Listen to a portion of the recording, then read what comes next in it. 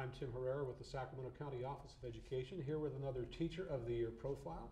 We're here with Jasmine Reese from the Natomas Unified School District. Thanks for joining us. Thank you. Well, for having me here. congratulations on being named a Teacher of the Year. Thank you. I'm very honored. Well, tell us a little bit about yourself. Tell us at what school you teach, and tell us subjects, grade level. Yes. Well, I teach in the Natomas Unified School District at Natomas Park Elementary. It will be my 12th year teaching, and I've taught 4th grade. Okay. And I have a multiple subject credential. Well, tell us a little bit about your classroom. What kind of things might you do differently? What are some of the things you do to really energize your students? Well, the students definitely keep you on your toes. You have to energize them. They may take some of the energy out of you. But some of the things I do in the classroom that's most important in any classroom is getting to know who your students are. It's very important to know who they are, what experiences they have, what interests them, what their strengths are, and what areas they need to work on. And playing and adjusting your instruction towards those interests is where the students are able to succeed. So what I do in the classroom is I try to make it fun for them. I try to make the curriculum relative to their everyday life. You know, why are they in school for 6-7 hours? And I tried to incorporate not just the direct instruction, but an opportunity for them to experience and to be with their peers and learn with their peers and converse, as well as take them on all these great field trips to enhance their learning. So you talked a little bit earlier about kind of almost dealing with them individually, but at the same time as a group. How do you do that? It is very challenging. If anything, it's probably the most challenging aspect of teaching. You know, when you're given 34 students in a classroom, each student comes with their own individual skill set, and the wide range of abilities are present.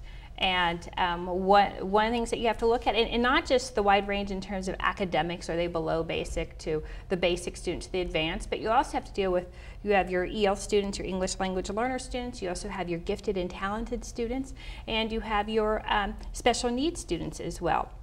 How do you deal with it? You have to do your best in learning how each student learns. That's the most important piece, is getting to know who they are and figuring out what drives and motivates them, and use it as your tool to differentiate your instructions so that you're able to get them to learn, to grow. And you're also dealing with students who may have some personal issues at home and things like that you have to take into account that affect learning. Yes, it does, and I think one of the things that kids, when they walk through the door, they need to understand that their main purpose in there is to learn. And I'm there to guide them, their classmates are there to help them.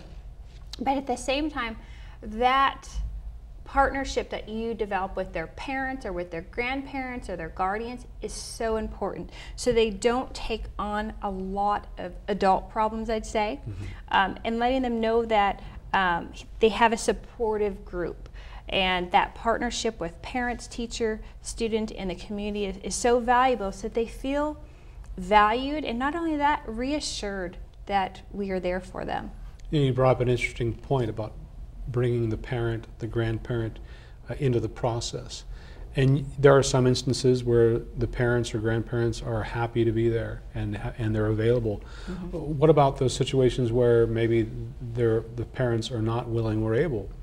Well, usually what happens when, and I've encountered this a couple of times, when there's a parent that's not willing, we have to understand why. You know, it could have been an experience that they've had. It could be that they just don't know.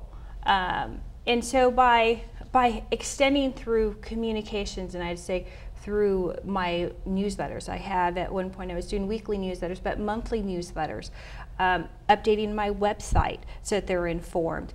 Phone calls home, not just for behavior issues, but also for the successes in the classroom of their child. When they start to see that, and based on my experience, when they start to see that they become a part of their child's learning. And I say there's an example where I had a few years ago where, you know, I had a parent who just felt that everything wasn't being done for their child, so he just didn't have that trust. And this is at a different school, and when he came to our school, we were able to build that trust, and by the end of the year, he was very thankful. Completely different parent, a completely different student. And you just felt like a family by the end of the school year. And the parents like to hear those phone calls telling them that They their child is doing well. They love to hear that. They also love to know what their child needs to work on, and they want to know, what are you going to do to help them? You know, after school tutoring, okay? Or if a tutoring is available at a different grade, at the same grade level but with another teacher, but that teacher's open to taking in all students. Also sharing resources. What is the school doing for parents? What is the community doing to help the students? All of those are so valuable in gaining their trust, because we just need to make sure expectations are clear and that we're all on the same page. It's just like a team effort. You have to build that supportive group in order for that child to truly learn. So what do you think are some of the special challenges you face as a teacher every day? The challenges every day is adjusting the curriculum to fit their needs. Every day is different, but knowing that you're given a core curriculum that has some interventions in place, but maybe just not enough to where it needs to be tailored to your students. Our students are individuals. They need to be recognized as individuals. But again, I've mentioned with so many students in the classroom that the challenge is finding the not just material resources in terms of support, but also the people support. So the challenge is how to address the needs of each student, plan for it, and implement it well. And to continually adjust. So one of the things is that I've taught fourth grade for many years. It's not the same every year, and it's not the same every day, because your kids are your driving force in terms of how you're going to deliver that instruction. And so I think that's one of the challenges we have in the classroom. But we do it. But it's a lot of work. We have to really reach out to our community to help us, especially since, at least in our district, there aren't any instructional assistants in the classroom. So I've had many parents have been so valuable in helping me address those needs. You were talking about the curriculum. Has that been the biggest change in the classroom that you've seen over the last few years, or are there other things that you think have really come to the forefront as major changes for you during your career?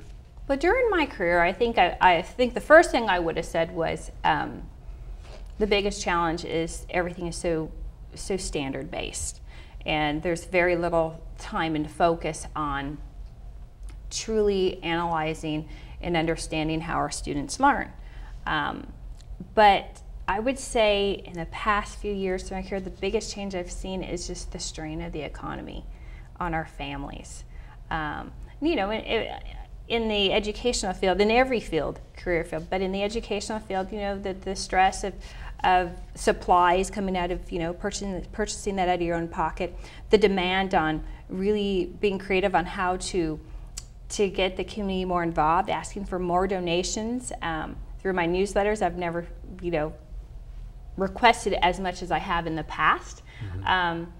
The stress of students going, whether I'm going to go on a field trip, well, they're all going on a field trip. You know, we have to see if there's this, instead of going on 7 field trips for fourth grade, since we're studying in California, maybe it's just a few. So I see more the strain of teachers, of just layoffs is another piece. It's just an internal stress you can feel. Families trying to, having financial situations, the children coming into the classroom and using the word foreclosure. I don't remember that when I started. Yeah. You know, yeah. I mean, I know that people had financial stresses, but the vocabulary has changed a bit. And kids really don't need to have those stresses right now. And I would say that is the biggest change I've seen, besides, of course, curriculum and standardized testing becoming the forefront in a lot of our teaching, which in that case has affected, I wouldn't say affected, but has kind of directed us more into just staying so narrowly focused with reading and math, and not having that balance we may have had in years past. Yeah. Well, congratulations on being named the Natoma School District Teacher of the Year. We really appreciate your time. We've been speaking with Jasmine Reese from the Natomas Unified School District. Congratulations again. Thank you very much.